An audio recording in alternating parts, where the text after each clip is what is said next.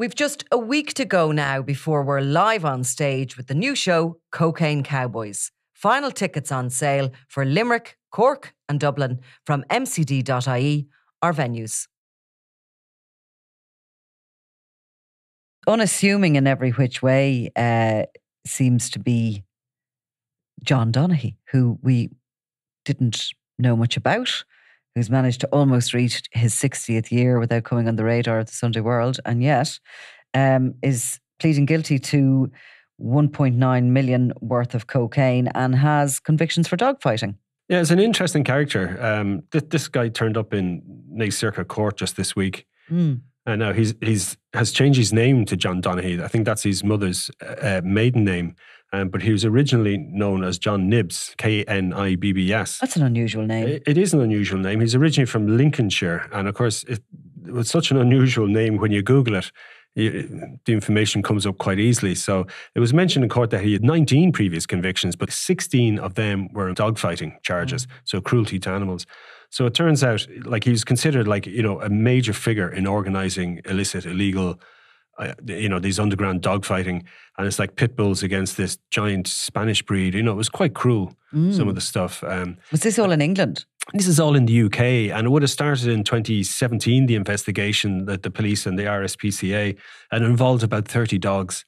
And he had previous convictions as well, going back to 2009 for cruelty to animals. And he was actually disqualified from owning an animal for life, from owning a dog. And it turns out, as we heard this week then, he had no income except from breeding dogs. So here he was in rural northwest County Kildare, a dog breeder again, despite being disqualified from life and having been convicted in his absence in the UK, and therefore theoretically, or not theoretically, but effectively a fugitive from UK justice and working away as a dog breeder here. As a dog breeder here. And what sort of dogs was he breeding? It didn't mention in court what he was breeding this time, but in all these other cases, it's been pit bulls and a particular Spanish breed. It's a very large dog. These are kind of cattle herding dogs, right? And he was trying to breed, according to some of the reports, the biggest possible fighting dogs you can get. So these aren't particularly, I imagine, nice dogs, No. And there were some horrific videos that were found by the RSPCA. And these included, one of these giant Spanish dogs trying to jump out a window to get away from a fight. 2 dogs fighting for 45 minutes. He had his own pit bull called Baddy. That there's pictures of him having suffered shocking injuries, and that dog was never recovered, never rescued. Most of them were rehomed, but they had to spend huge money on kenneling these dogs because they couldn't be put in with other dogs, and so it cost the charity. So was he he was breeding them and training them from birth, basically, to fight? Yeah. And how did they do that? Did they starve them or something? No, I mean, there's actually, again, they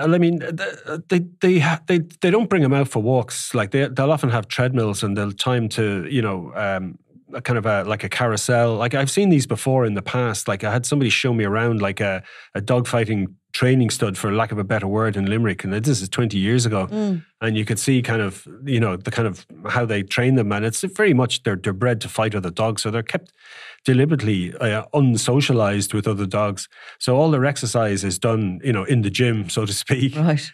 So then when they're ready to fight, they'll go for it. And that's where the old terminology or the old phrase on being up to scratch, that you bring a dog to the scratch, which is the line, and the other dog, and then you let them go. So if he goes up to scratch, he's a fighting dog, he's willing to fight. And who goes to these? It's always been a really kind of tight-knit, small group of people. Years and years ago, we tried to, kind of get in on them.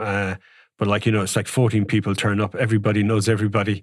You're standing out. And you're going to be getting in a van in the middle of nowhere with 10 other people, possibly of whom are involved in serious crime, and travelling to an unknown location to watch this. So I'm sure some other journalists might have had the courage to do, but I certainly didn't. I don't think I would have done that myself. Wouldn't like to see 2 animals being treated like that, or even the savagery of those fights. Like they're tearing one another apart, aren't they? No, they are. And that's what it's about. It's until one dog kind of basically backs down, and not necessarily to the death. But then the dogs that lose, like if they lose more than once, they're effectively discarded. They're just thrown in the bin, or they're, if possible, used for breeding.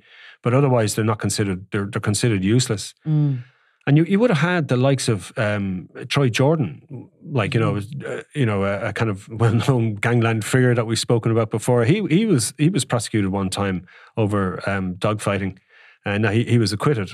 But there was very good evidence of a raid. He was certainly at a dogfight, but he was acquitted of any kind of involvement in terms of organising it and so on, which is what he'd been charged with. And do you think many of them happen here still?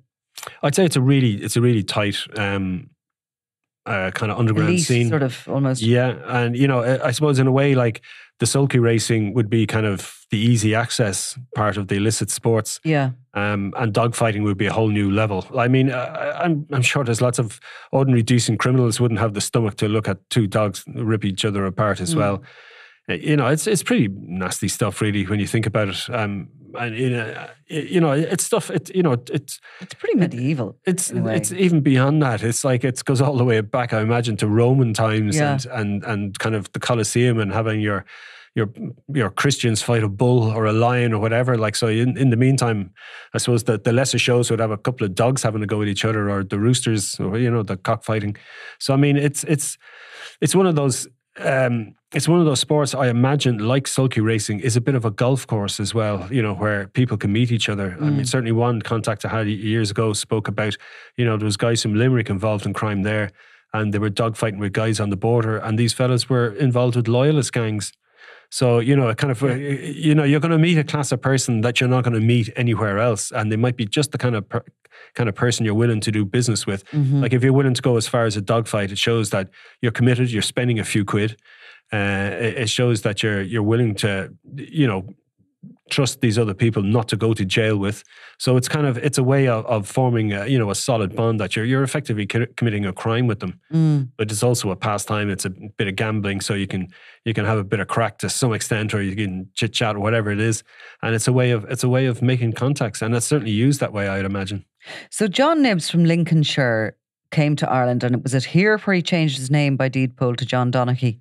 He actually did it in the UK, and that was part of the reason why he's been prosecuted again in 2016. He changed his name by deed poll because he wanted to basically set up a commercial dog breeding business, but of course he was barred for life from having a dog, so he couldn't do it. And he was due to go on trial in 2019 in Lincoln, but basically turned up in Ireland and was living in Tulskin, Roscommon for about 3 years or 3.5 years. And then he moved to this other location near Carbery in northwest Kildare, where he has been for the last 3 or 4 years. And that's where he'd been living with his wife or partner, Kimberly Steele. Now, we do have information about who the drugs belong to, and like he wouldn't give that up. He was very cooperative. I mean, so were the drugs found in this premises that he was operating this dog breeding? Yeah, and they were actually found in the boot of his 2011 Ford Mondeo. And it was 27 kilos in blocks in a black refuse sack, and it was all recorded, him loading them in on his own CCTV. So he couldn't really have much chance only to admit that he knew it was there.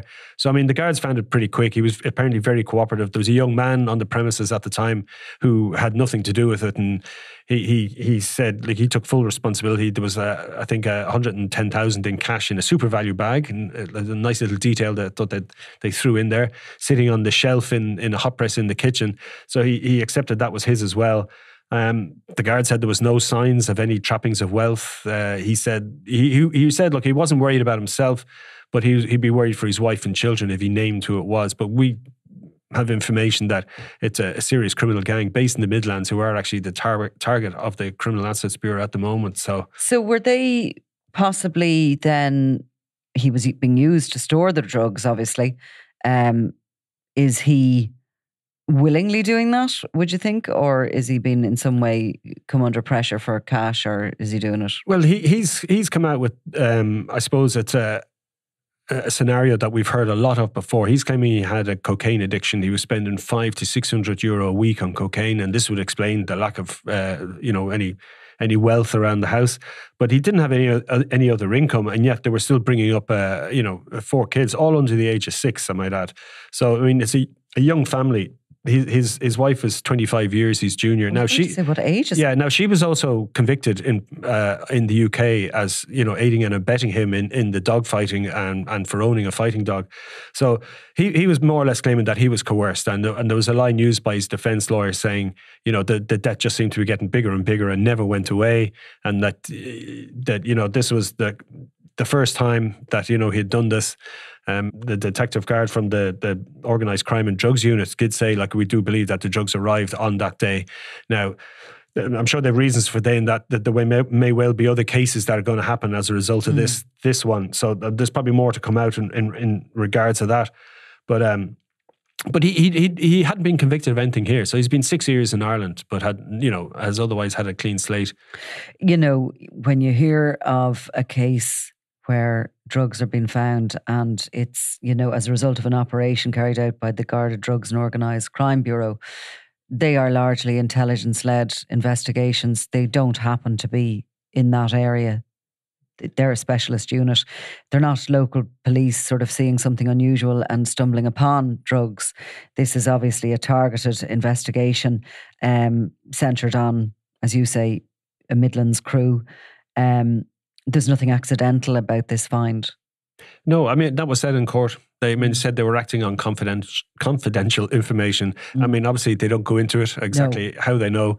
There was a couple of earlier bail hearings where there was a little bit more information that there was a surveillance operation set up. So they obviously clearly had an idea that something, you know, that there was going to be drugs at this location. And he was caught. I mean, it's quite an amount. I mean, initially the headlines were 2 million, but they said in court this week it was 1.9, 27.2 kilos. So it's quite a lot. So what was he like in court? I mean, a guy we've never laid eyes on, and with this background and this dog fighting, you kind of expect a really tough, big kind of a character, you know, breeding these animals and organising these horrific fights. He was an unremarkable looking chap. I mean, you know, he just looked like a ordinary fella in his blue jumper. He was kind of, you know, making sure he was kind of alert to making sure he was going where the prison officers wanted him to go. And I mean, he was described in court as being cooperative from day one. He took responsibility when the guards raided. I mean, he basically signed documents to more or less say that he was going to plead guilty from the very start, which, you know, you get to have more time off. It's better than even better than a not guilty plea later on in the day. So, like, he was always, you know, admitting that, you know, these were his drugs and it was his cash. So, but he was a small guy. Didn't really get to speak. I think he said yes at one stage when there was a question asked. And was the wife there? No, it didn't appear to be anybody there belonging to him. So he's going to be sentenced later this month? Yeah, so we'll find out then. So basically the judge wanted to hear more about, there was talk about that he'd kicked his drug addiction, and she wanted more material from the governor, basically a governor's report really, to back up what was being said in court, that he's on an enhanced regime, he's working as a cleaner and he's put all this behind him and he wants to move on with his life. So the more interesting evidence that may be given at the sentence hearing will be from the Gardaí or the state, and a wider sort of an insight into what this case, what was going on here, who the targets of this case are, what he's believed to have been, how he's believed to have been acting for them. No, this was the sentence hearing. So it's really much just for the judge to come back with her own kind of sentence deliverance, I suppose, for lack of a better phrase. So presumably on the next date or whenever, Judge Martina Baxter will decide, you know, she'll explain, you know, they go into a big long kind of explanation of why, you know, they're finding in this case it's the headline sentence is 12 years or 8 years, and then they talk about the mitigation and they take this into account. And judges take this very seriously now because it stops appeals saying that this wasn't taken into account. And even things like, you know, there's a couple of references were handed in letters from people which weren't, you know, the details of which we didn't really hear. But I think Judge Baxter is one of these judges that likes to get the detail and know that the people who wrote these know why they wrote these letters about John Donaghy, and wants to know if they're going to come to court and back up what they said in the letter by giving evidence. So, and as you say, there's likely other cases possibly still before the courts that'll be linked to this, and the story will probably emerge as time goes on. Very interesting. Thank you, Eamon. Thank you again, Nicola. I'm Nicola Tallant, and you're watching Crime World, a podcast about criminals, drugs and the underworld in Ireland and across the globe. Make sure you subscribe to our channel and turn on notifications so you can be the first to watch all our latest episodes. You can also listen wherever you get your podcasts.